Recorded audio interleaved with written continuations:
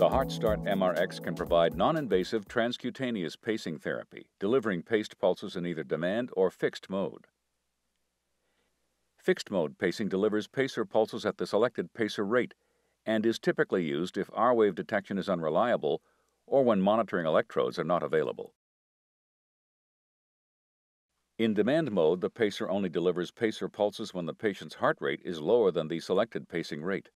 In this program, we'll demonstrate pacing using this preferred pacer mode. Pacing requires the use of the multifunction pads to deliver the paced pulses. During demand mode pacing, the multifunction electrode pads cannot be used for ECG monitoring. You must monitor the patient through 3 or optional 5 or 10 lead monitoring electrodes. Turn the therapy knob to the pacer position. This message indicates that the pacing function is enabled, but paced pulses are not being delivered. Press the lead select button to select the lead with the most easily detectable R wave, usually lead 2. Verify that white R wave markers appear above or on the ECG waveform. If the R wave markers do not appear or do not coincide with the R wave, select another lead.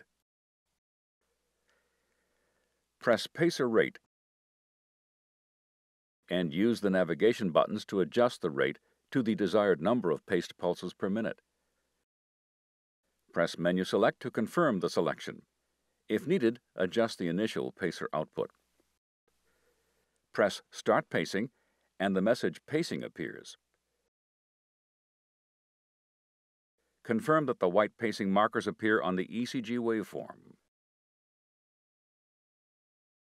Press pacer output and use the navigation buttons to increase the output until capture occurs. Then decrease the output to the lowest level that still maintains capture. Press menu select to select the desired output. Verify capture and the presence of a peripheral pulse. When operating on battery power, this message appears to remind you that you are pacing using battery power, and you should consider connecting the MRx to external power. To stop delivery of pace pulses, press pause pacing to view the intrinsic rhythm. Press resume pacing to resume delivery of pace pulses. Should defibrillation become necessary during pacing, turn the therapy knob to the appropriate energy, or AED. When you're ready to resume pacing, turn the therapy knob back to pacer.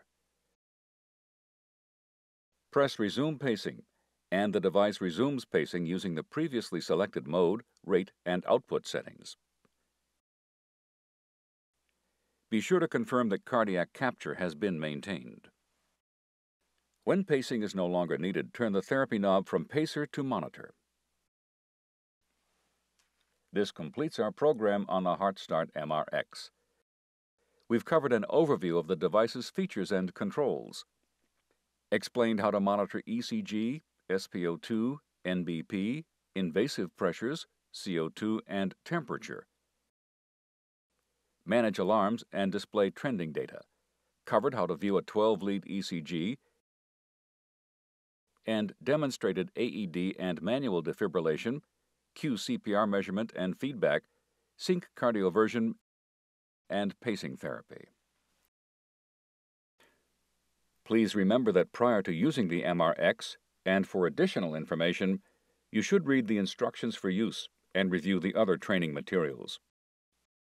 These materials not only include details about monitoring and defibrillation, functionality, and operation we covered in this video, but also information about device configuration, care, and troubleshooting, as well as data management.